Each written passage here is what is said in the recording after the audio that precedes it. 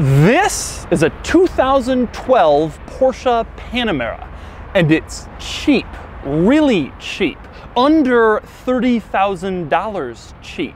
And there's nothing wrong with it. It's not ultra high miles, it's not damaged, it's just that the Panamera has gone from a car that only the coolest ultra rich people can afford to something that you can now buy used for less than the price of a Camry.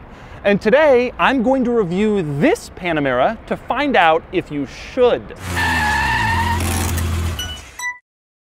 I've borrowed this Panamera from CNC Motors, which is an exotic car dealership here in Southern California that has an amazing inventory of incredible cars, from muscle cars and classics to multi-million-dollar exotics. They have one of the best showrooms of any dealerships on earth, and you can check them out by clicking the link in the description below. So let's talk Panamera. The Panamera first came out for the 2010 model year, 10 years ago, hard to believe. But the original Panamera models were S versions with a 400 horsepower V8. There was also a 500 horsepower turbo V8. The next year, Porsche added a 300 horsepower V6 to the model range like this car, and those early Panamera V6 models are typically the cheapest ones on the used market today. But don't be fooled by the fact that this is the base model entry-level Panamera. This car still does 0 to 60 in 5.6 seconds, which is pretty good for a full-size luxury sedan. And it also looks fairly modern, since Porsche hasn't really changed the Panamera all that much over the years. Plus, this car still drives like a Porsche, and it has a surprising amount of luxury features, especially for under 30 grand. So today, I'm going to take you on a tour of an early Panamera V6, and I'm going to show you all of the interesting quirks and features of what's probably one of the best Porsche bargains on the market today. Then I'm going to get it out on the road and drive it, and then I'm going to give it a Doug score.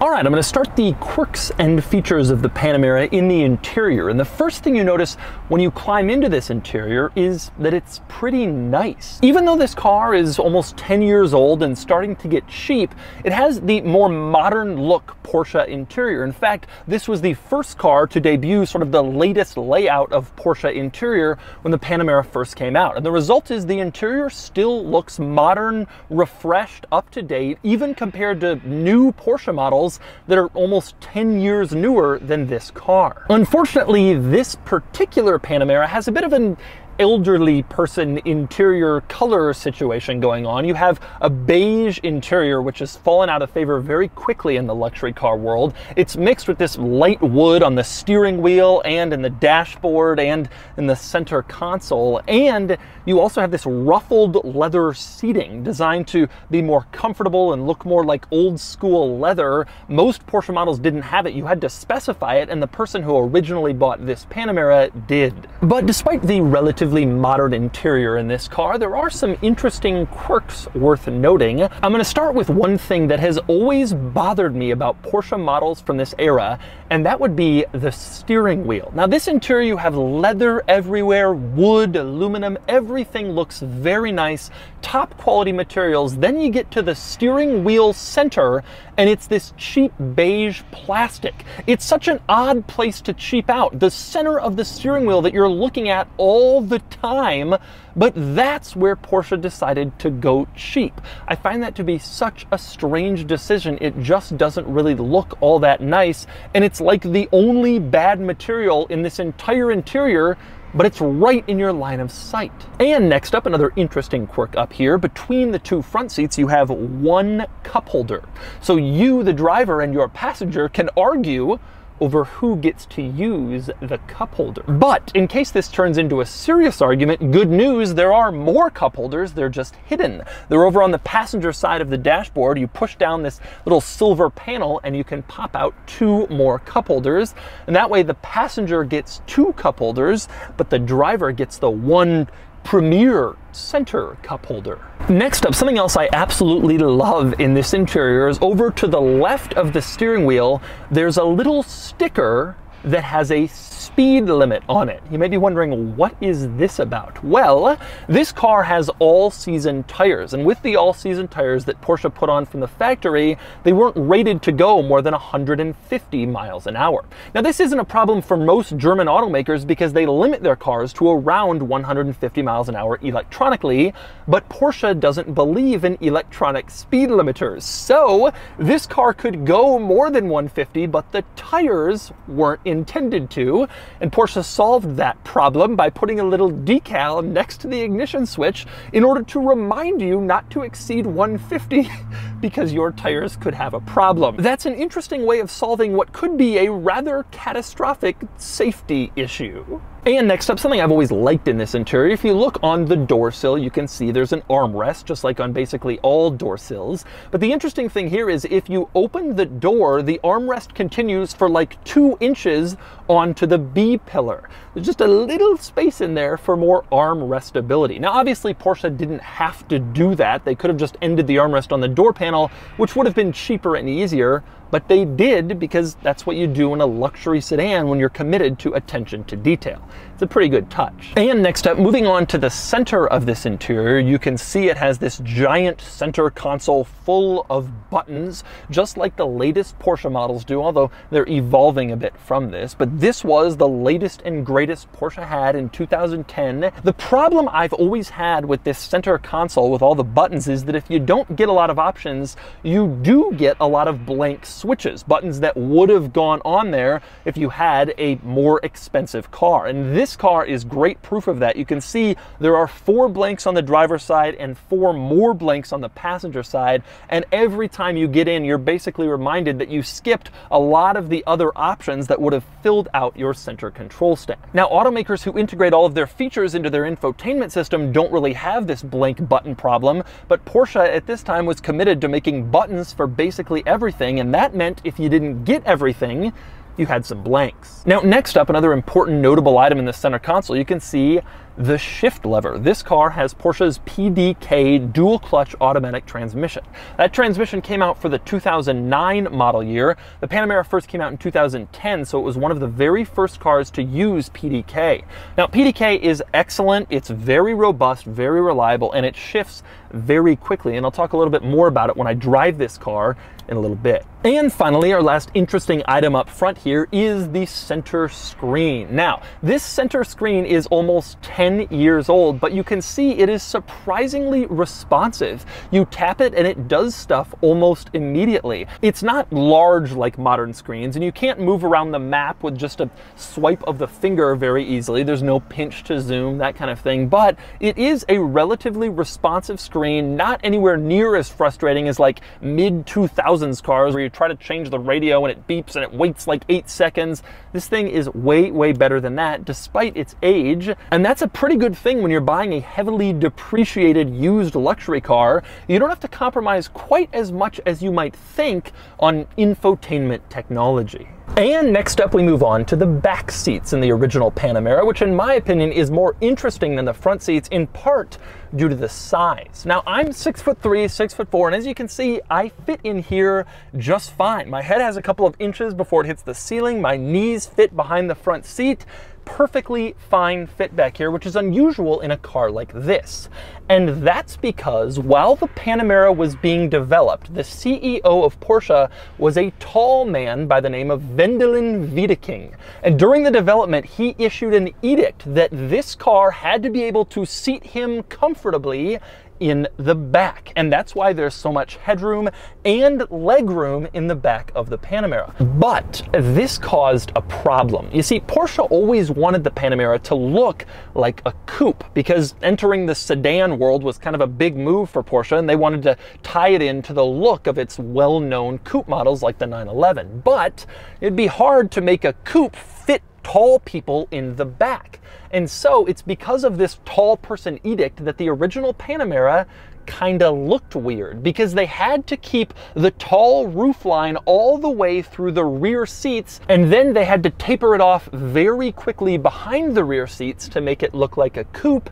And that's what contributed to the Panamera's kind of strange styling in its first few model years. Nobody really loved how that looked, but that's the reason why. Porsche wanted to be able to seat 4 adults in this car comfortably, and it came at the expense of its appearance. Now, another interesting thing in the back seat of the Panamera is that the back seats are bucket seats. You don't have a 3-person bench back here. Instead, you have 2 individual seats, meaning that the Panamera was a 4-seater. Now, this is no longer the case. The Panamera is now offered with a middle seat if you want one, but in the early models, you could only get it this way with 2 seats in the front and 2 seats in the back. So, of course, you might be wondering what exactly takes the place of the middle seat since it isn't here. And the answer is, well, you have this nice strip of wood trim, which looks good. At the very front of this trim, you can push this little lid and reveal a cup holder, or further back, you can open up this storage compartment and you have another cup holder and a little more storage and a power outlet.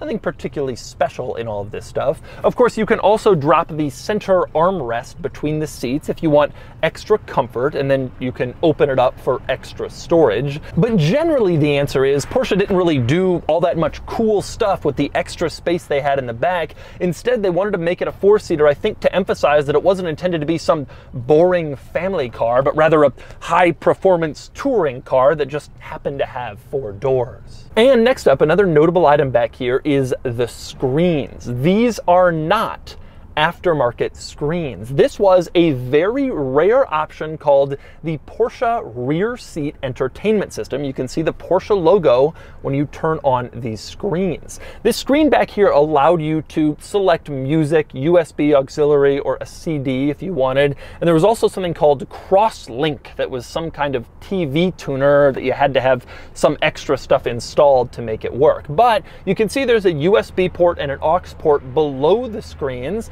that you can plug into, and then you can listen to your desired music in the back. But of course, Porsche wouldn't sell this car with just rear screens and then you had to go buy your own headphones. Actually, that does sound like something Porsche would do, but not in this case. The headphones are hidden in a little cubby behind the rear seat headrest. You reach back there and you can pull out the headphones. You can see they are wireless headphones and they say Porsche on them, which makes them extra cool. These aren't just stupid, boring headphones. You have Porsche branded ones. And next up, we move around to the back of the Panamera and onto the trunk, which is actually a hatchback, which is something I've always found kind of interesting, distinctive from all the other luxury sedans. And when you open it up, you can see it really is a cargo area and not a trunk. It's open to the passenger compartment, and the rear seats fold down, meaning you can get a really large cargo area in here if you need to carry larger items in your Porsche luxury sedan. The result of that is that the Panamera is almost as practical as a true station wagon, just a little bit less practical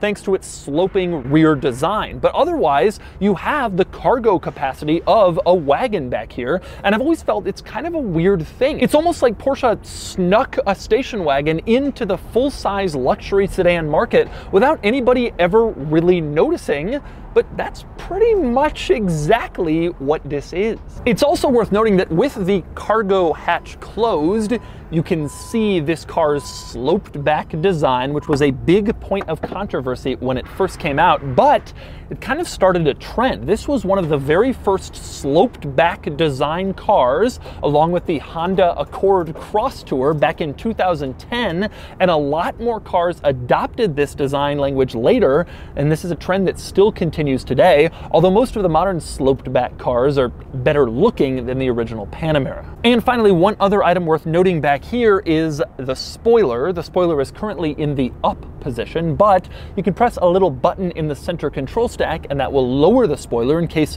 you want to go in stealth mode. But press the button again, the spoiler goes back up and you'll get just a little bit more attention, which is probably what you're looking for if you spend less than 30 grand on a used Panamera. And And finally, we move under the hood in the Panamera and into the engine bay, and the very first thing that strikes you here is just how much empty space there is under the hood. Obviously, that's because this is a V6 model. There were Panameras sold with larger V8 engines that would have taken up more space under here, and you can really tell that you cheaped out. This is the engine bay equivalent to those blank switches in the interior. By the way, one other interesting piece of information about the Panamera, as Porsche enthusiasts and car enthusiasts know, Porsche has 3-digit model codes that distinguish all of the different models and generations, like the 993, the 996, the 991, etc. This era of the Panamera was called the 970, the 970,